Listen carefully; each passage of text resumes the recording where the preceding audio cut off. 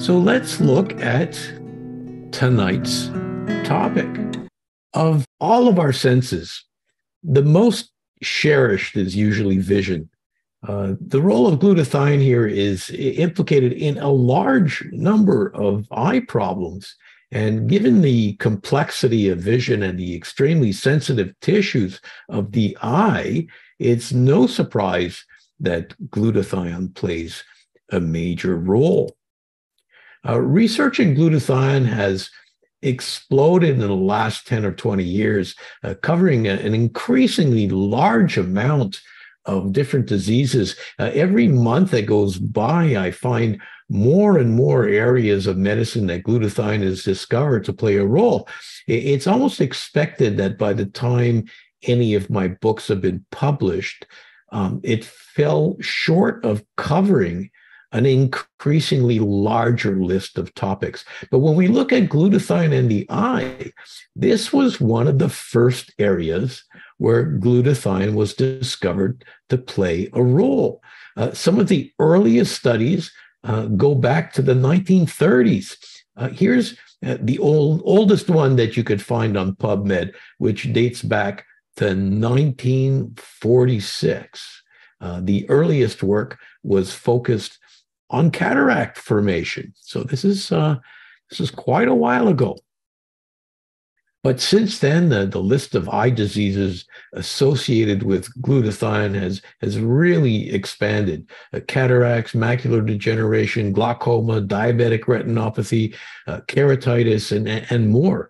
The list is long, but today we're going to take a look at just a few of them. Everybody ready?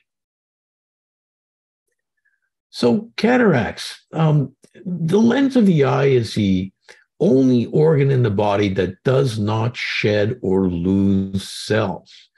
Nutrients needed by the lens are delivered through the liquid surrounding the lens rather than by blood vessels. And for this reason, higher antioxidant levels than usual are needed to ensure adequate protection. Cataract is a clouding of the lens of the eye. It's the leading cause of functional impairment among the elderly in this country. Here we see a diagram of a healthy lens on the left and a lens that has developed a cataract on the right. You see the loss of a clear lens and the development of a cloudy one right there on the right. The lens of the eye is not at all like the lenses that make up your glasses. The lens of the eye is actually a little bag of clear fluid that is very sensitive to biochemical changes. And the resulting loss of vision is a general fogginess and a loss of color.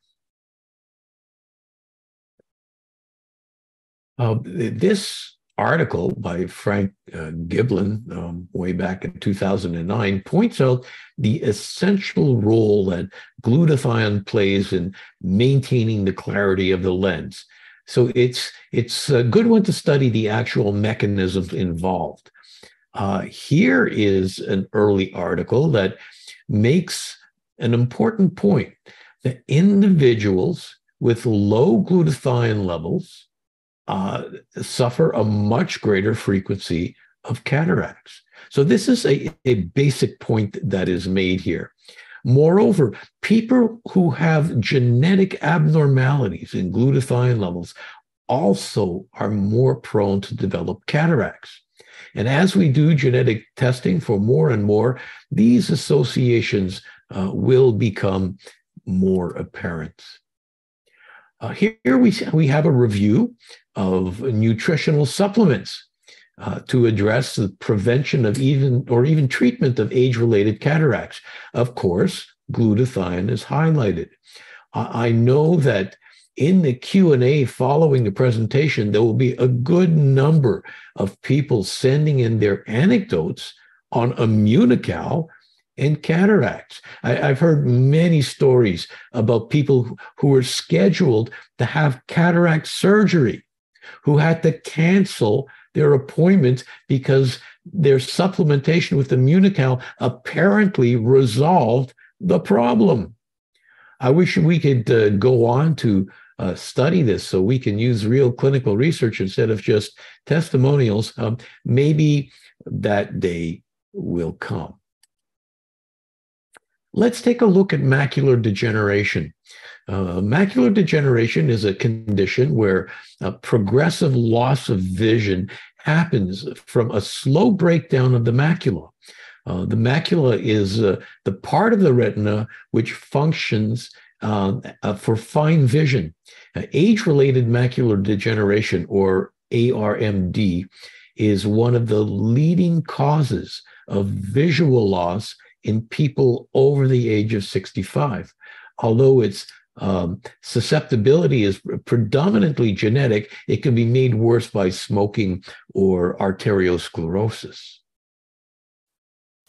Looking at the eye in cross-section, we can see that the retina is at the back of the eye. This is where the lens focuses images, and these images are received and processed and sent to the visual center of the brain. The macula is the part of the retina that picks up and carries the most signals. On the left, we see that the macular area is damaged. On the right, and starting to break down. You see it here? The resultant vision depends on the degree of damage, but the loss of vision is primarily at the center, where vision is normally at its finest. Vision at the periphery is often spared, but trying to focus on your peripheral vision is really hard. You can see from the picture here that how difficult this must be. So it's been many years that oxidative stress has been identified as the culprits involved. This disease is thought to be a result of free radical damage over time, in particular by exposure to ultraviolet or UV sunlight, but also to other sources of oxidative stress.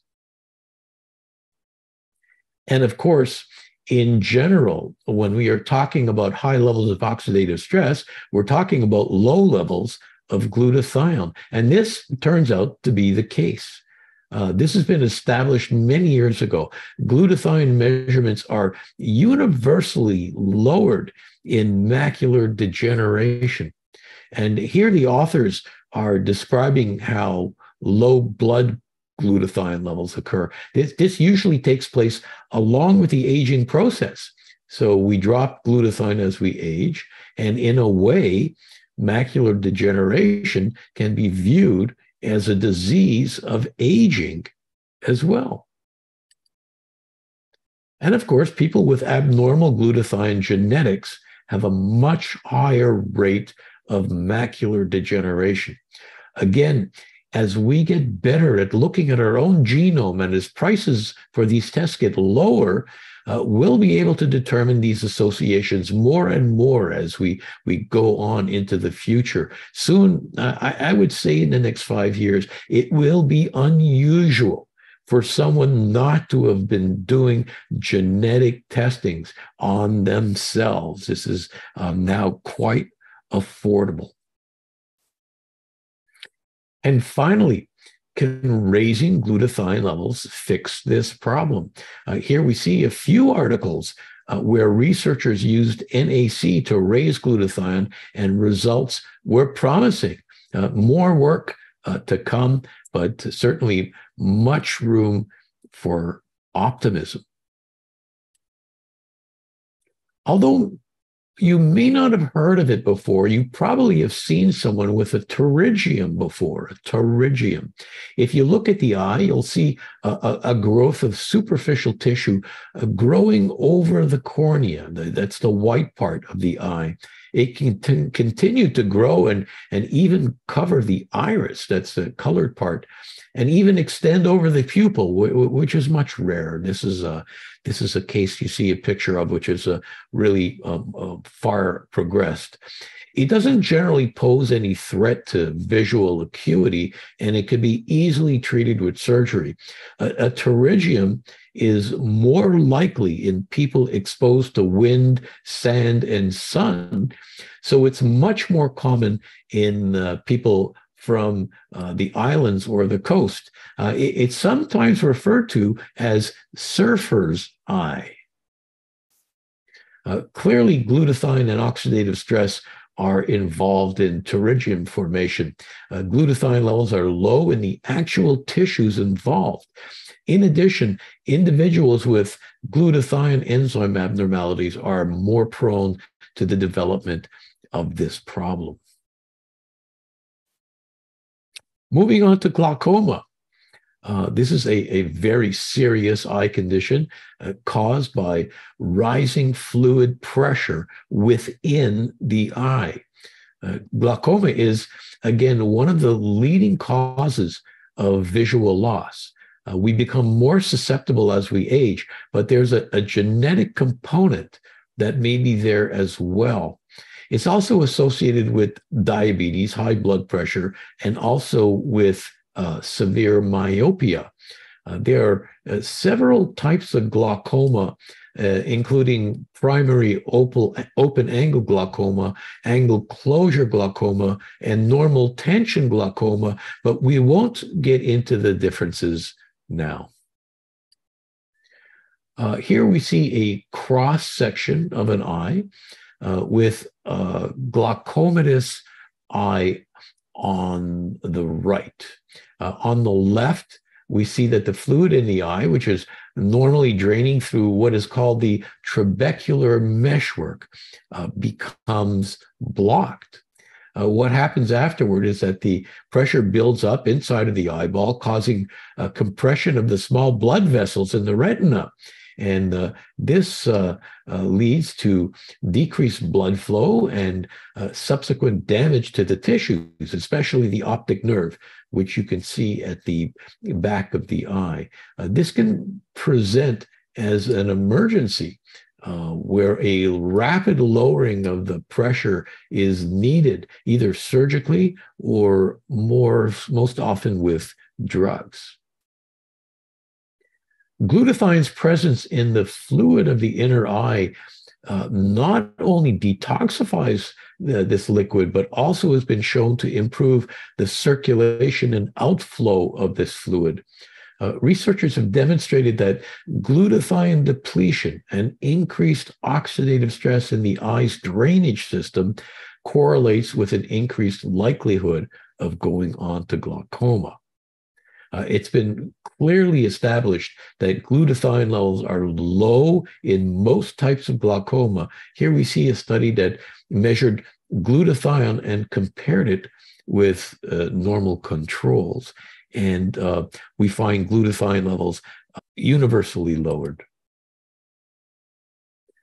In this rare old Russian study, several hundred patients were recruited. And yes, glutathione levels were lowered, but they were also able to stratify the patients into different stages. Even in the earliest stages of glaucoma, glutathione was lowered, allowing the researchers to raise glutathione through nutritional means. This is a study way back in 1992, a great promise indeed. In this study, intraocular glutathione levels were not measured. Instead, blood levels of glutathione in patients with glaucoma were compared to those without glaucoma. Even there, glutathione levels were lowered, which means that even measuring blood glutathione levels can be predictive of this condition. Here we have a meta-analysis which drew in literally thousands of cases. And once again, genetic testing for glutathione enzyme abnormalities shows a correlation with abnormal glutathione and the development of glaucoma. So keep your glutathione levels up, folks. So we have looked at a good number of eye diseases in which glutathione has been linked with. Essentially, low glutathione and high oxidative stress are risk factors, if not the primary pathology behind cataracts, macular degeneration, pterygium, glaucoma, and others. We could have included several other eye pathologies as well. In addition, now that we're doing genetic testing more and more, it's been shown that abnormal glutathione genes are strongly correlated with the risk of developing these diseases. So raising glutathione is a simple strategy that I suggest we all take advantage of.